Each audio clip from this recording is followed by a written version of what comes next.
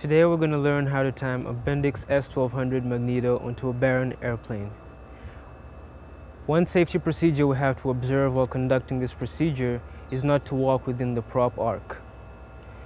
This engine has two magnetos, but today we'll be timing the left magneto. Here is the left magneto. Next we shall prepare the engine to fire on cylinder number 1. That happens by finding compression stroke on the first cylinder. Therefore, remove the spark plug from the cylinder number 1 and move the propeller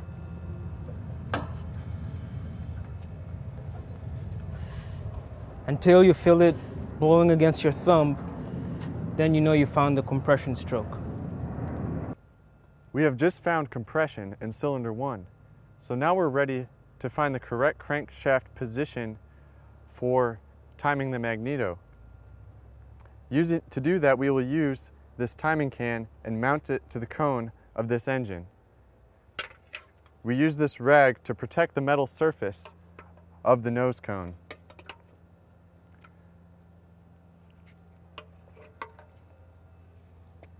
Now it is time to duct tape the snot out of this timing can, because it is very important that it does not move.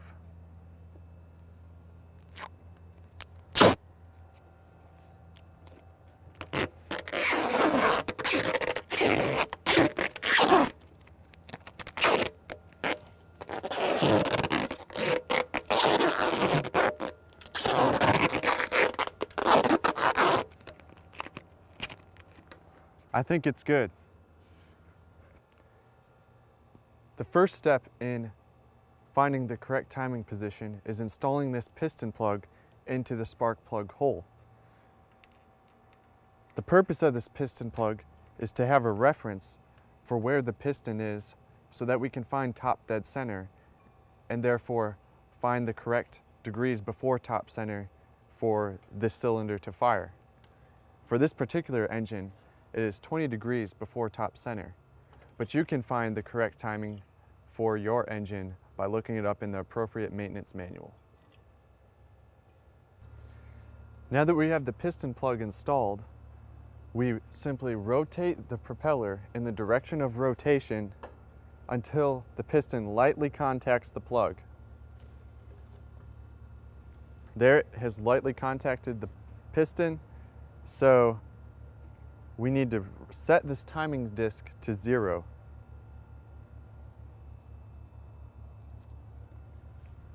With the timing disc set at 0, rotate the propeller in the opposite direction of rotation all the way around until it contacts the piston plug again.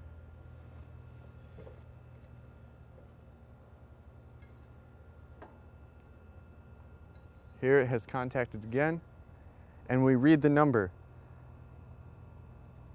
Here it says 78.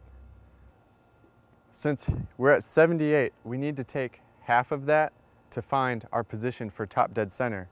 So we are going to set this to 39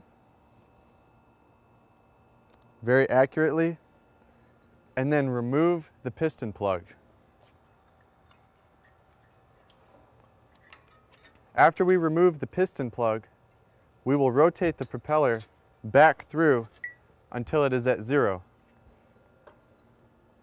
on the timing disc.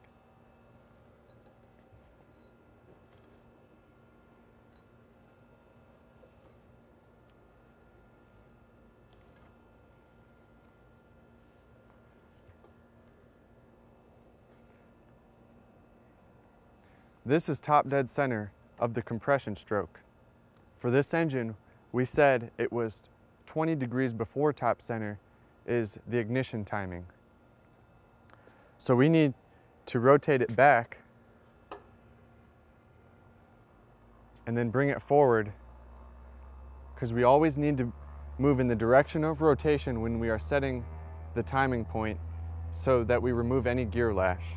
So I rotate it in the direction of rotation to 20 degrees before top center.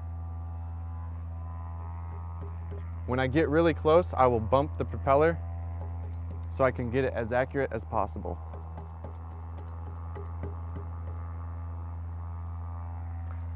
Now the engine is in the position to fire in cylinder number 1.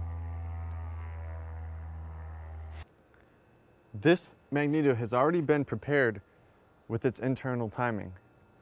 So now it is ready to be installed in the aircraft. On slick magnetos, we have a timing pin in the distributor gear to make sure the distributor is set for installation. For this Bendix 1200, we need to set the painted tooth of the distributor gear in the window here. Now it is ready to be installed into the engine. Simply align it with the hole and move it as necessary to mesh with the gear inside, trying not to rotate it.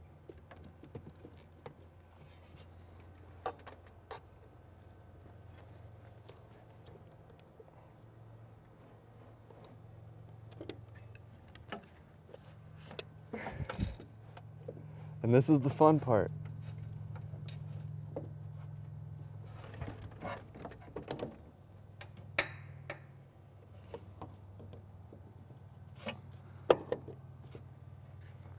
There we go, finally got it in there.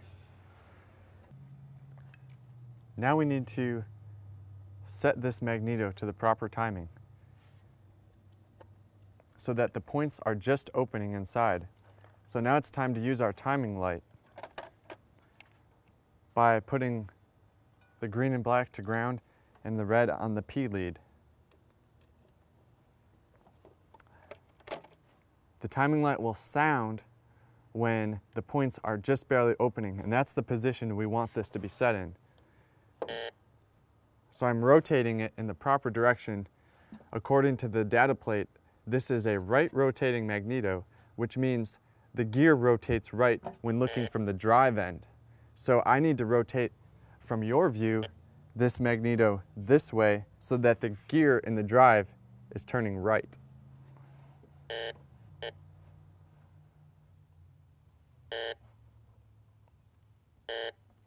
This is the position we want. Now it is in the proper time position. We need to secure it at this point. We have just checked the timing on the engine of the magneto and it was correct, so we tightened it down. Now we need to check the timing overall of this whole engine to see if it is correct. So it's timing time once again. With the timing light still installed, we need to rotate the propeller in the opposite direction of rotation so that we don't have any gear lash and we get as accurate of a measurement as possible. Now we start tapping it forward gently in the direction of rotation to bring it up and see when the timing light sounds.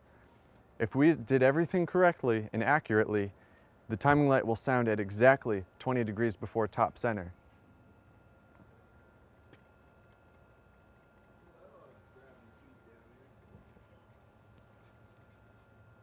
And let's see how we did.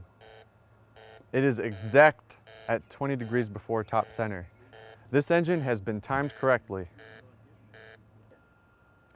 Well, that's it. We have successfully timed this magneto to the engine and it's ready to go once we reinstall the spark plug to the proper torque and the ignition wires and put the cowling back on the engine. Then we'll be ready to fly.